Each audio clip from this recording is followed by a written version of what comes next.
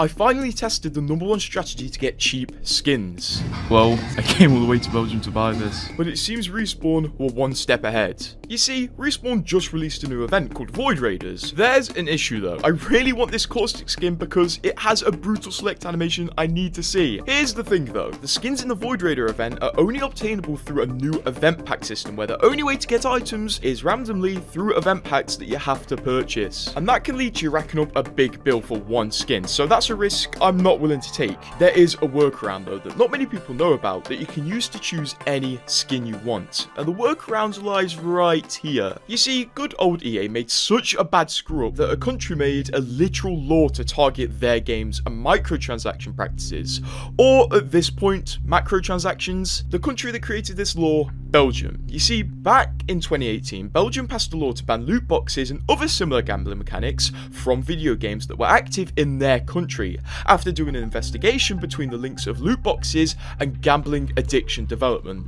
I mean, I can't see any link between gambling and loot boxes. No, I think you're quite insane to suggest a link actually. To pass this law, the Belgian government launched an investigation where 4 standout games were made an example of: FIFA 18, Overwatch, Counter-Strike, and Star Wars Battlefront 2. And you know, all of these games have their own reasons to why they were investigated. The best part, 2 of the games being investigated to pass this law were EA games. These guys had screwed up. Believe it or not, a link was found between loot boxes and gambling, and the concept of paid random chance loot boxes in games were made illegal in Belgium, which pushed game companies into a decision: stop the game being sold in Belgium or remove loot boxes to avoid a potentially €1.6 million fine and jail time. Jail time for who? Mr. EA, I guess. Companies mostly went with the latter. CS invented an X-ray system as a workaround to open their famous or infamous loot boxes, and EA also had to create loot box alternatives in their games, which in turn affected their in-development game at the time,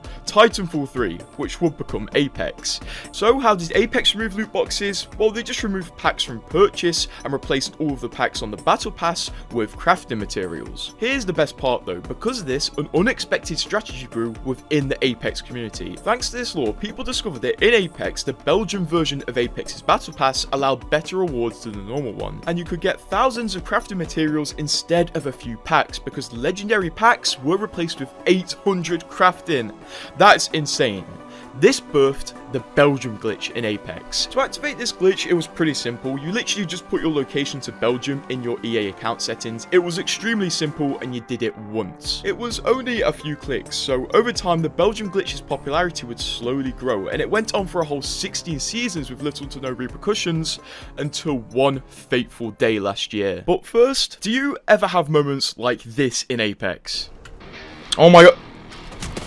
Oh my god, dude. Well, there's a solution. Lots of you wonder how I get such a fantastic and consistent ping in Apex Legends. And I'll let you into a secret. It's GearUP, a ping reducer. It's used by pros like Hal, like Verhulst, and even Team TSM, you know, no biggie. So I'd say GearUP is pretty safe and you won't get banned for it. GearUP basically optimizes the connection for people who are suffering with network issues or are really far away from servers, and because it makes your connection more stable, you get lower ping, and it keeps it nice and consistent so you don't have ridiculous ping spikes. It's really easy to use. As you saw, it's literally one click, and all you gotta do is choose your server, and if you have any issues with the application, their customer service is really quick as well. And console users, don't worry, they have a game router on consoles called HyperEv. I have a challenge too. This is the lowest I can get my ping with GearUP. So what's your lowest ping you can get with GearUP? Links to GearUP are in the description and pinned comments, so check them out. And thank you GearUP for sponsoring this video, because trust me, it really helped what happens later in this video. The Belgium glitch though, it went on for a very long time until one fateful day in Season 16. What happened on this day? Well, when Season 16 started, people using the Belgium glitch were having fun until they realised they started earning packs, which shouldn't be possible. This meant one thing that many people feared. Respawn had patched the Belgium glitch. Now switching your account location to Belgium meant nothing.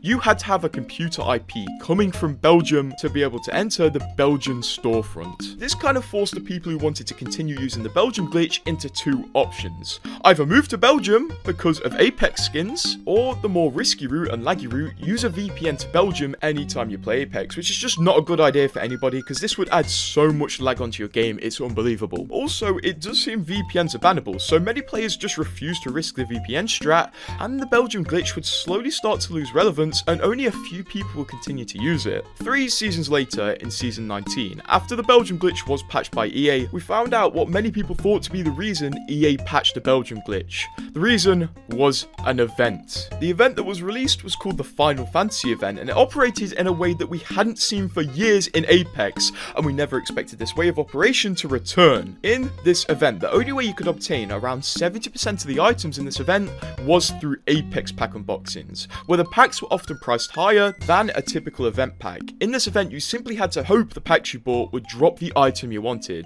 I don't know about you, but from where I'm from, this is called gambling. Luckily, there was hope in this event. You could buy a select few skins from the event shop without having to gamble for them in packs, although this was only 6 of the over 30 items in this event, and also these skins were priced higher than the typical 1800 price tag of event skins. Also in this event, there was a curveball oddity. There was a random chance with any event pack you opened that you would unbox a first of its kind universal heirloom sword from the event packs, although the chances to get this sword were really low and you're probably more likely to be shot at while playing Apex. Look it up, it happens a lot for some reason. Of course though, when this event released, players from Belgium started flexing their ability to buy any skin they wanted on demand from this event.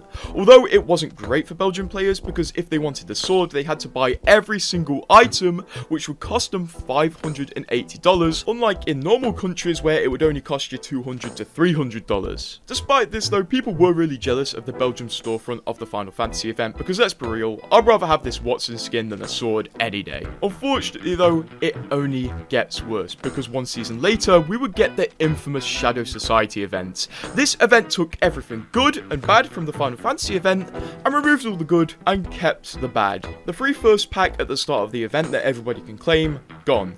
The ability to individually purchase select skins, gone. Now if you wanted any skin, you had to open it from a pack and just hope you got lucky.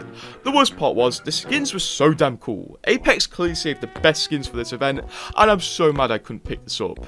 Immediately when this event released, I blew the Belgian horn on Twitter and had intel relayed to me that Belgium still had the ability to purchase any skin of their choosing, while the rest of the world had to spend potentially hundreds to get the skin they wanted. With the Shadow Society event though, Apex fans had learned, and it had become a pretty widespread strategy amongst players to use a VPN to buy certain skins they wanted instead of gambling. I mean, who in the right mind is buying a $10 pack and trying to roll the 1 in 30 chance of getting a skin they wanted?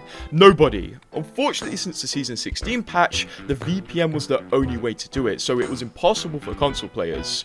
After the Shadow Society event though, Respawn caught on. Unfortunately, they realized if people really wanted a skin, they would simply use a VPN and potentially lose Respawn money.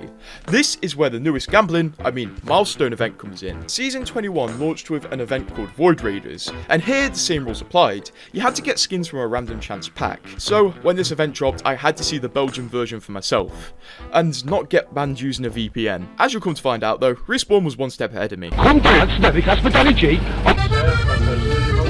We have been in serious problem. Yeah, I went to Belgium armed with a laptop to test this out. First, I had to get my spot in Burger King, and then check out the game. I mean, at least we got a view. Immediately when Apex loaded, I noticed one thing about the Void Raiders event. The caustic skin doesn't have a prompt, and this is because Respawn have been cheeky. Only in Belgium do you need to buy every single item before the caustic skin to get the caustic skin, because it has a special select animation. Respawn didn't do this before people started abusing the glitch, so I'm assuming they did this to stop people using the Belgian glitch. Regardless, I still wanted to get a skin in this event considering I'd come all this way, but first I decided to check the battle pass, and yes, it does have the crafting materials on it.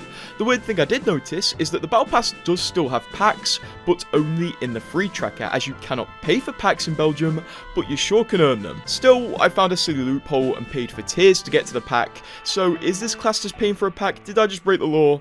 Let's not think about it too much. And yes, packs can still be opened here, and still I had no luck. Plus, when I went further into the menus, it was true. The Apex pack section is completely greyed out. You physically cannot buy Apex packs, and this means something bad for people in Belgium. It's literally hundreds of times harder to get an heirloom here because you can only get them from the free part of the battle pass or leveling up. So people in Belgium probably don't have that many heirlooms, which sucks. I also checked out the in-game store, and any single bundle in the game that has packs cannot be purchased in Belgium at all. So if you want this Loba edition skin, you can't get it because it's only ever been sold with packs. I have no clue why Respawn and EA don't just sell bundles skins over in Belgium without the packs. I mean, what is going on? Finally, though, I had to make a decision. I had to buy a skin. And looking over the skins, I realized Belgium had replaced the purchasable caustic skin with purchasable battle pass stars instead, which is strange, but I ended up buying the Loba skin because, I mean, look at the side profile of that skin. Okay, listen, I just appreciate good skin design. Honestly, Belgian Apex is very different, and as cool as it is being able to buy your own skins, there are a lot of downsides, like lack of packs, lack of being able to buy your own skins, lack of being able to participate in certain events because they contain packs.